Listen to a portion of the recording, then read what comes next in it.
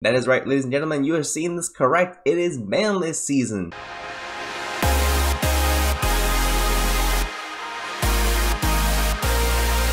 Yo, what is going on, you guys? Bashtianygo here, and today I am going to attempt to round off the year, if you will, with what is going to be the last Banlist prediction for 2023. Leading into 2024, guys, I am not exactly sure what exactly is going to happen. I don't think none of us really know, because realistically, judging by the current format, right, how diverse it is and everything, with the clear direction that I believe the but the whole format is taking post Phantom Nightmare, I really do believe that the format should fix itself, quote unquote, if you will, in here in the next month or two. Realistically, once the new Snake Eye stuff comes out, I think that Fire King and Rescue Ace are pretty much going to be fighting back and forth, similarly to the OCG as far as the best deck of the format goes. However, we know, of course, that the last Banlist came out on September 25th of this year. It has been almost 3 whole months since we got this Banlist, and essentially what I believe is going to happen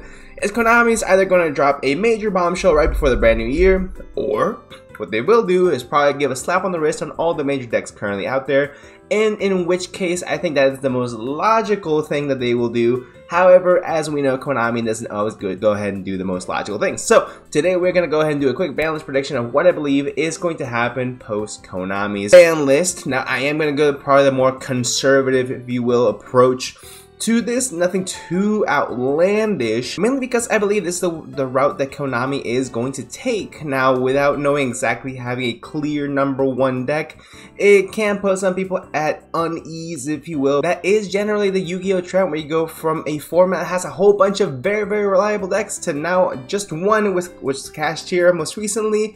Previously to that was Tier Limit, and so on and so forth. So it does tend to shape shift back and forth depending on what the newest cards are. And SP Little Knight currently is going to be one of the best cards and whatever it might be. So these are the most meta defining cards. So we are going to predict what Konami is going to do again moving forward. So we're going to start things off, guys, by hitting the best meta decks of the current format, just to go ahead and make sure we keep things even on an even playing field, guys. We're going to go ahead and start off with Unchained.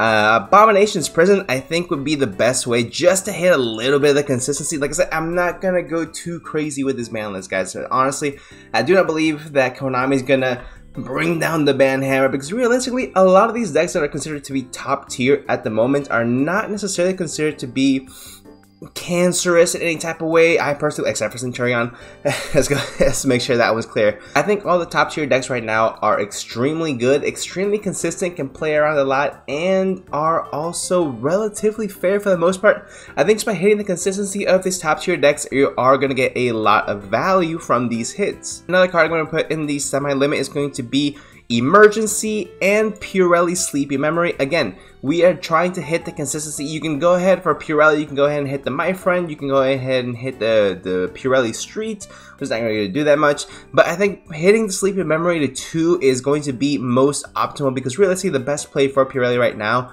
especially going first, is to make sure you activate My Friend. You are able to guarantee yourself the search of the Sleepy Memory, and you go about your full combo with those two cards. Essentially, you're able to go to Purelli to Exi summon with your Sleepy Memory, activate whatever, get your the trap card, I forgot what it's called, and you make your Noir on your opponent's turn, and you sit on that one, and you're good to go from there. Go full combo, if you will. So that is something I do believe that could hit the overall consistency of Purelli. At least as going first turn is not going to be nearly as effective, I would say. So that's something that I do believe would be really effective in the overall ban list. Now, Emergency is a bit of a wild hit, I would say, just because Rescue Ace, while it is undoubtedly the best deck of the format, without being overpowering, without it being overwhelming compared to the rest of the top meta decks, I think topping around 20 to 25% of top cut, which is still very good, don't get me wrong,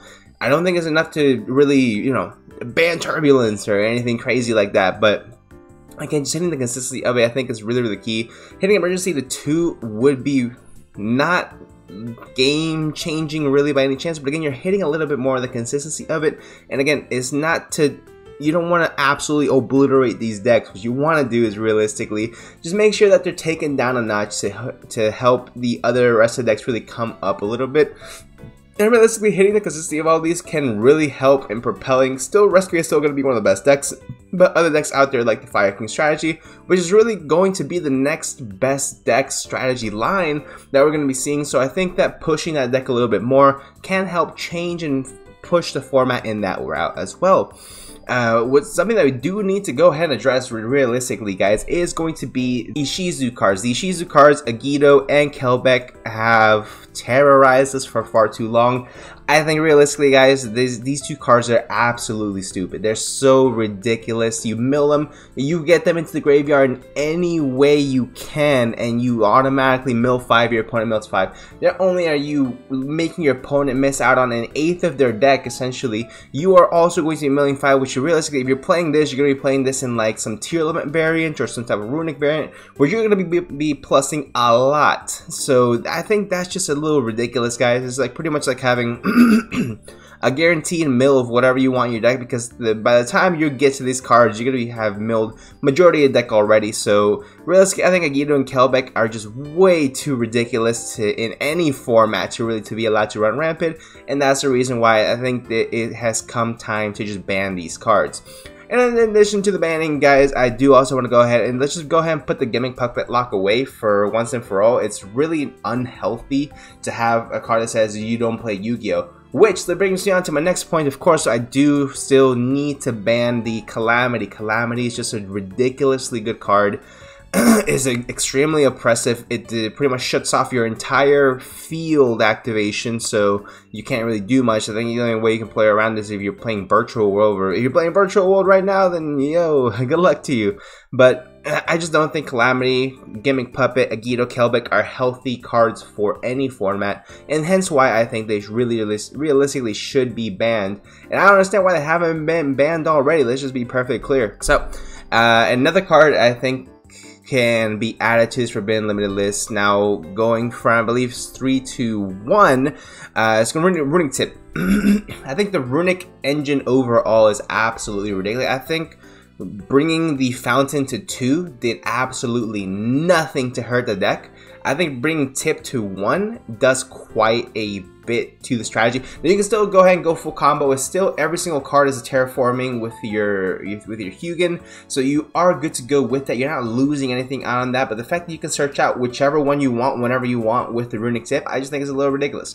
So hence why I think that Runic Tip should be worthy of at least a limit on the next ban list, guys. We've seen that the Runic engine is extremely powerful. We have Runic Stun, we have the Runic was it Horus or Runic Bestials. That when the Joshua Smith won the most recent YCS with as well, given Joshua could have probably won with whatever deck he wanted, but he chose to play this deck for a reason, I'm assuming for a really good reason.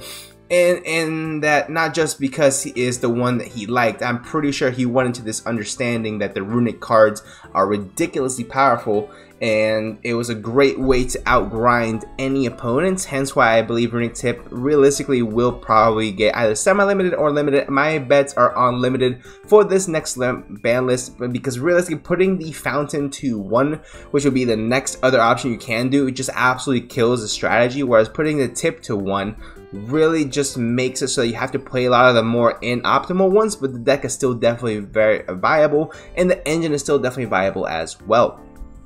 Next up, guys, let's go ahead and unlimit some of these cards. So I have Spellbook of Judgment. It went to 1 recently, like a year ago or something, if I'm not mistaken, probably less than that, and it hasn't done absolutely anything. So let's go ahead and put Spellbook of Judgment to 3. I really don't think anyone's gonna bat an eye. Let's be real here.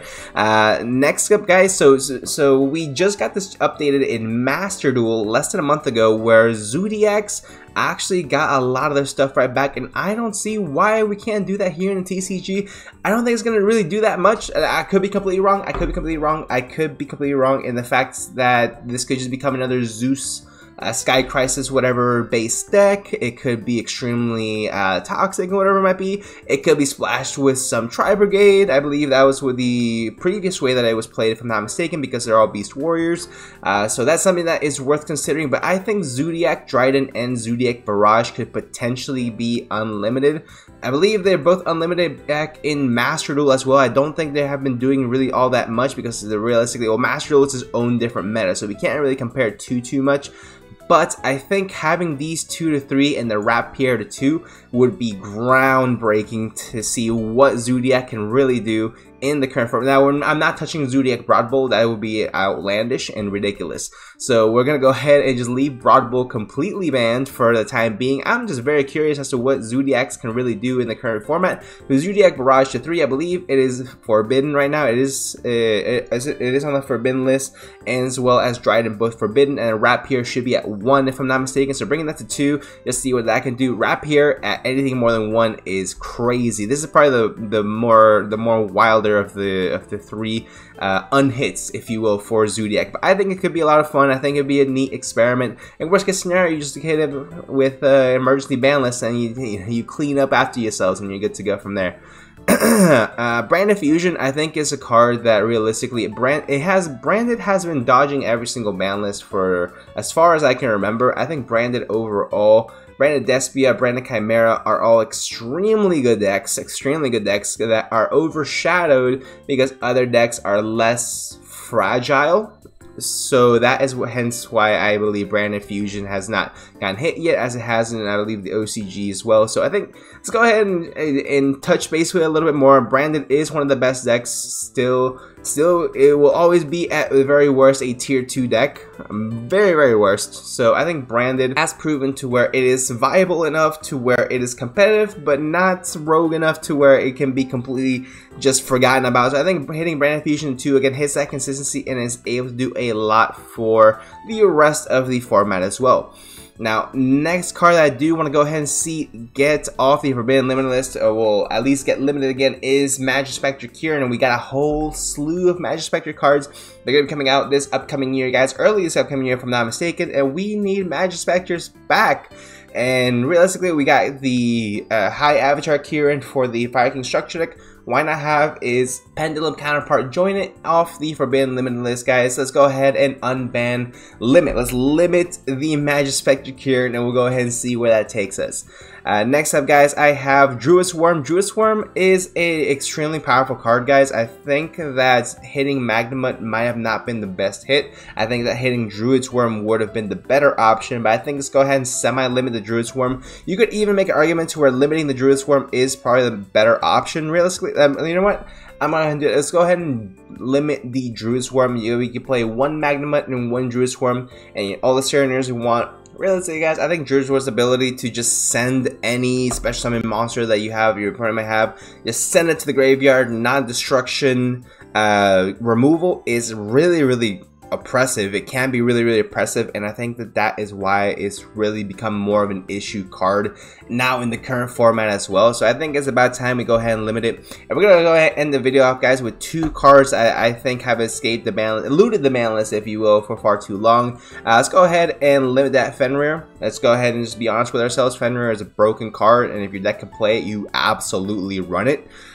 This is way too splashable. The card is absolutely ridiculous. Now, if they don't limit this or don't hit on the balance, I'm not going to be one to complain, because realistically, I love playing Fenrir. I think it's a great card. I think it's a fantastic card, I should say.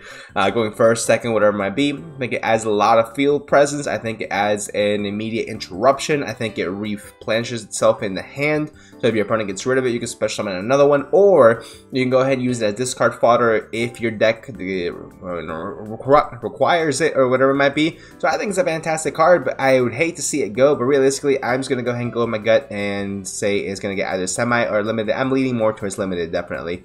And Eradicate Epidemic Virus. Realistically, guys, let's go ahead and get rid of this card. Similar suit goes for all the cards that I will have forbidden on this list. Is that realistically, guys, yugioh, Kelbeck are oppressive and just absolutely just ridiculous cards. You generate the player playing these cards way too much advantage and absolutely disadvantage to your opponent. The Gimmick Puppet Lot is ridiculously cancerous. Same thing with the Calamity Lock, and same thing with the Eradicator Epidemic Virus, because realistically, if Labyrinth doesn't have this card, Labyrinth is a much less of a threat. Now, I know it's not necessarily a always win condition for Labyrinth, but let's be real here, that card is absolutely crazy, and if a deck can run it consistently and set it whenever it wants and activate turn 0 potentially, which Labyrinth can definitely do, it becomes a bit of a problem now, guys. Now you hit this or you hit half the Labyrinth deck, so I'd rather you hit this and let people play Labyrinth. That's my personal opinion, but let me know what you guys think in the comment section down below. Am I wrong for thinking about all this stuff, guys? Honestly, I think it could make the format a lot more interesting. Seeing Zodiac back into the format and really just bringing down the notch of all of the top tier decks, I think it'd be really interesting to see what exactly comes of it, and seeing Fire King skyrocket, just swoop itself to the top of the tier list. So